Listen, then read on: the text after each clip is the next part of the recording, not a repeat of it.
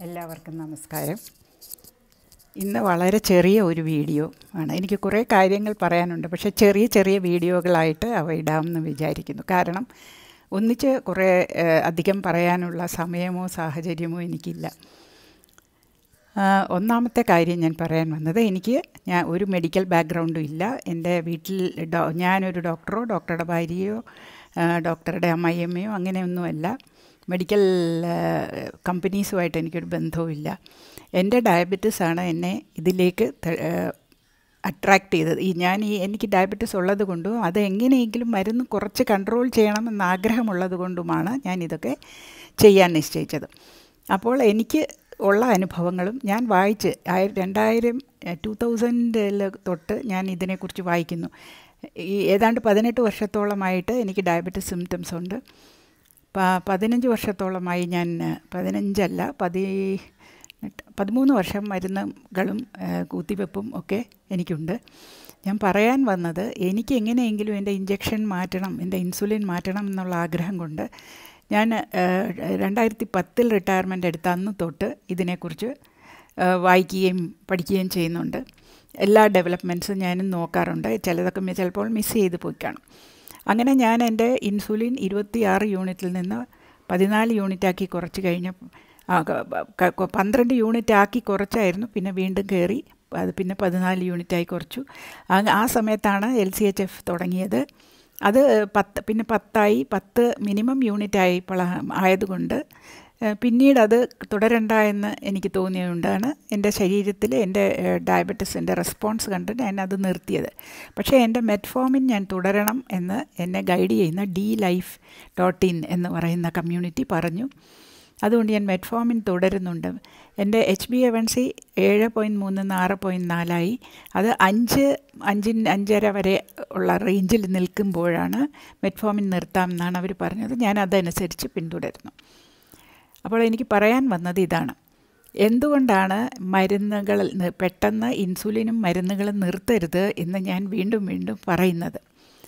ഒന്നാമത്തെ കാര്യം, 2 തരം ഡയബറ്റിസ് ഉണ്ട്. ടൈപ്പ് 1കാർക്ക് ഇൻസുലിൻ ഇല്ലാതെ ജീവിക്കാൻ കഴിയുകയില്ല.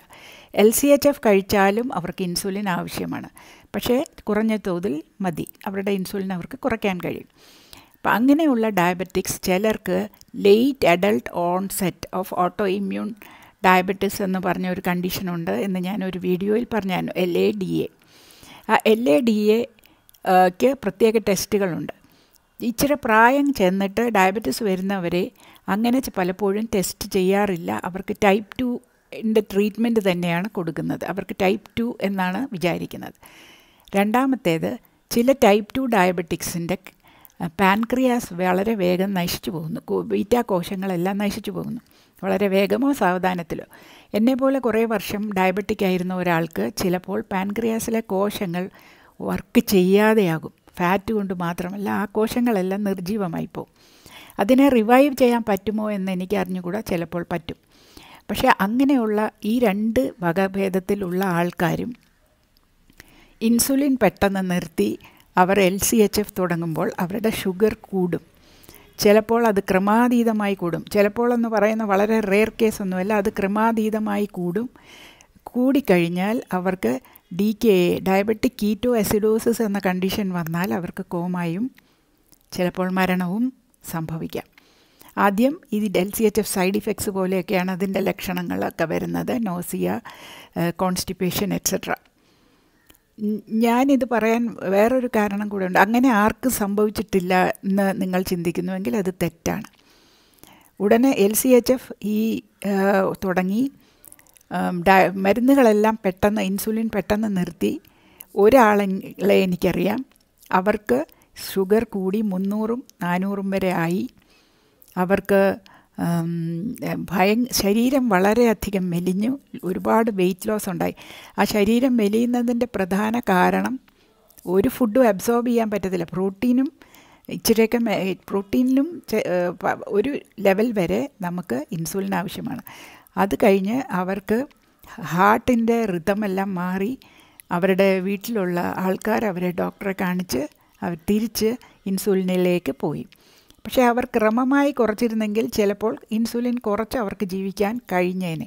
നമ്മൾ ക്രമമായി കുറയ്ക്കുമ്പോൾ ഒരു ലെവൽ എത്തിക്കഴിഞ്ഞാൽ നമുക്ക് ഷുഗർ കൂടുന്നതായി കാണുകയാണെങ്കിൽ നമ്മൾക്ക് ആ ലെവൽ വരെ കുറയ്ക്കാമെന്നാണ് അതിൻ്റെ അർത്ഥം.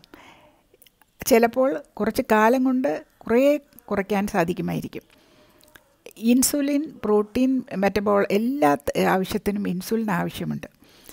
ഇപ്പോൾ എല്ലാവരും പറയുന്നത് നമ്മുടെ ജേസൺ ഫങ്ങിൻ്റെ കാര്യമാണ്. അദ്ദേഹത്തിൻ്റെ ഒരു IDM programme, intensive dietary management programme എന്നൊരു പ്രോഗ്രാമുണ്ട്. അപ്പോൾ ഈ IDM പ്രോഗ്രാമിൻ്റെ ഒരു സൈറ്റുണ്ട്, idmprogram.com. അതിൽ LCHF ഫോർ ടൈപ്പ് 1 ഡയബറ്റിക്സ് എന്ന് പറഞ്ഞ് ഒരു ആർട്ടിക്കിളുണ്ട്. ആ ആർട്ടിക്കിളിൽ ഒരു പേജിൽ, ലാസ്റ്റ് പേജിൽ ആണെന്ന് തോന്നുന്നു, മാർട്ടി കെൻഡൽ MARTY KENDALL എന്ന് പറയുന്ന ഒരു വ്യക്തിയെക്കുറിച്ച് അദ്ദേഹം മെൻഷൻ ചെയ്യുന്നുണ്ട്. അദ്ദേഹം പറയുന്നത്, he has written an absolutely fantastic series of posts on insulinogenic effect of foods. ഓരോ ഭക്ഷണങ്ങൾക്ക് എത്ര ഇൻസുലിൻ റെസ്പോൺസ് ഉണ്ടാകും എന്നതിനെക്കുറിച്ച് ആ മാർട്ടി ഒരു വളരെ ഫാൻറ്റാസ്റ്റിക് ആർട്ടിക്കിൾ എഴുതിയിട്ടുണ്ട് എന്ന് പുള്ളി പറയുന്നു. അപ്പോൾ ആ ആർട്ടിക്കിൾ നോക്കിയാൽ നിങ്ങൾക്ക് മനസ്സിലാകും എല്ലാ ഫുഡ്സും ഇൻക്ലൂഡിങ് ഫാറ്റ്സിന് ഒരു ഇൻസുലിൻ റെസ്പോൺസ് ഉണ്ടാകുന്നുണ്ട്. തീരെ ഇല്ല എന്ന് ഇല്ല, അല്പം അല്പം ഒക്കെ ആയിട്ട്. അത് നോക്കിയാൽ നിങ്ങൾക്ക് മനസ്സിലാകും. പ്രോട്ടീനും ഉണ്ട്. ഇദ്ദേഹം ഈ മാർട്ടി കെൻഡൽ പറയുന്ന ചില കാര്യങ്ങളുണ്ട്, എങ്ങനെ ഇൻസുലിൻ. അദ്ദേഹത്തിൻ്റെ ഭാര്യ ടൈപ്പ് 1 ഡയബറ്റിക് ആണെന്നാണ് എനിക്ക് മനസ്സിലായത്. അപ്പോൾ അവരെങ്ങനെ മാനേജ് ചെയ്യുന്നു എന്നൊക്കെ അവരുടെ ആർട്ടിക്കിളിലുണ്ട്, ഒരു ബാലൻസ്ഡ് ആയിട്ടുള്ള ഡയറ്റിൽ കൂടെ. അപ്പോൾ ഞാൻ പറയാൻ വന്നത്, പെട്ടെന്നുള്ള മരുന്ന് നിർത്തൽ ചിലപ്പോൾ ആപത്തിൽ കൊണ്ട് എത്തിക്കും. നമ്മളുടെ ഡയബറ്റിസ് എങ്ങനെയുള്ളതാണ്, നമ്മുടെ ബീറ്റാ കോശങ്ങൾ എങ്ങനെ ഇരിക്കുന്നു എന്നൊക്കെ കണ്ടുപിടിച്ചിട്ട് വേണം എല്ലാ മരുന്നുകളും നിർത്താൻ. പക്ഷേ ഒരു കാര്യമുണ്ട്, ഇത് ഉപയോഗിക്കുന്ന ഒരുപാട് പ്രവാസികളുണ്ട്. അവർ ഒത്തിരി വർഷമായിട്ട് നാട്ടിലിരുന്ന് ഡയബറ്റിക് ആയവരൊന്നുമല്ല. അവർക്ക് 2-3 വേറെ, നമ്മുടെ റോയ് ടൈലർ പറയുന്നതനുസരിച്ച്, റോയ് ടൈലർ അറിയാമല്ലോ, ന്യൂ കാസിൽ റിസർച്ച് പറഞ്ഞ ആൾ, കണ്ടുപിടിച്ച ആൾ, ഒരു ന്യൂട്രീഷനിസ്റ്റ് ആണ്. അദ്ദേഹം പറഞ്ഞതനുസരിച്ച് 10 കൊല്ലം വരെ ഡയബറ്റിസ് ഉള്ളവരുടേതും റിവേഴ്സ് ചെയ്യാൻ ചിലപ്പോൾ സാധിക്കും. 2-3 കൊല്ലമായിട്ട് ഡയബറ്റിസ് ഉള്ളവരുടേത് മിക്കവാറും ടൈപ്പ് 2 ഡയബറ്റീസിൻ്റെ കാര്യമാണ്, റിവേഴ്സ് ചെയ്യാനൊക്കും 90%. അതിൽ കൂടുതലുള്ളവരെ എത്ര കാലം ഡയബറ്റിക് ആയിരുന്നു എന്നതനുസരിച്ചിരിക്കും ആ റിവേഴ്സലിൻ്റെ റേറ്റും പോസിബിലിറ്റിയും ഒക്കെ.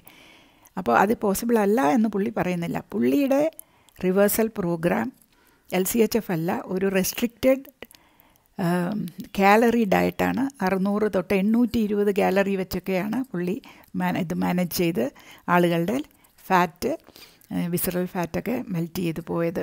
അവരുടെ ദേഹത്തുള്ള ഫാറ്റ് കത്തിക്കുകയാണ് ആവശ്യം എന്നുള്ളതിന് യാതൊരു സംശയവും ഇല്ല. 8 മിനിറ്റ് കഴിഞ്ഞതേ ഉള്ളൂ. എനിക്ക് ഒരു കാര്യം കൂടെ പറയാനുള്ളത്, പക്ഷേ ഞാനിത് അപ്ലോഡ് ചെയ്തിട്ട് ഒരു പോയിൻ്റ് കൂടെ ഉണ്ട്. എന്തുകൊണ്ടാണ് ഡോക്ടേഴ്സ് ഇത് പ്രൊമോട്ട് ചെയ്യാത്തത് എന്നും, അവർ മരുന്ന് കമ്പനിക്കാരുമായിട്ട് കൂട്ടുകൂടി ഇത് വേണ്ട, LCHF വേണ്ട, അതിനെ മറിച്ച് കളയണമെന്ന് ചിന്തിക്കുകയാണ് എന്നും ചില ആളുകളെങ്കിലും ചിന്തിക്കുന്നുണ്ട്. എനിക്ക് ഡോക്ടേഴ്സുമായിട്ട് പ്രത്യേകിച്ച് കമ്പനിയൊന്നുമില്ല. എൻ്റെ ഡയബറ്റിസ് ഡോക്ടറിനെ ഞാൻ കണ്ടിട്ട് 2010, ഒരു 7 വർഷത്തിൽ കൂടുതലായി. കാരണം എൻ്റെ മരുന്ന് കൂട്ടി കൊണ്ടുവരിക അല്ലാതെ ഒന്നും നടന്നില്ല. അത് അദ്ദേഹത്തിൻ്റെ കുറ്റമാണെന്ന് ഞാൻ പറയുന്നില്ല. ഈ കാര്യങ്ങൾ ഞാൻ അടുത്ത വീഡിയോയിൽ പറയാം. നന്ദി, നമസ്കാരം.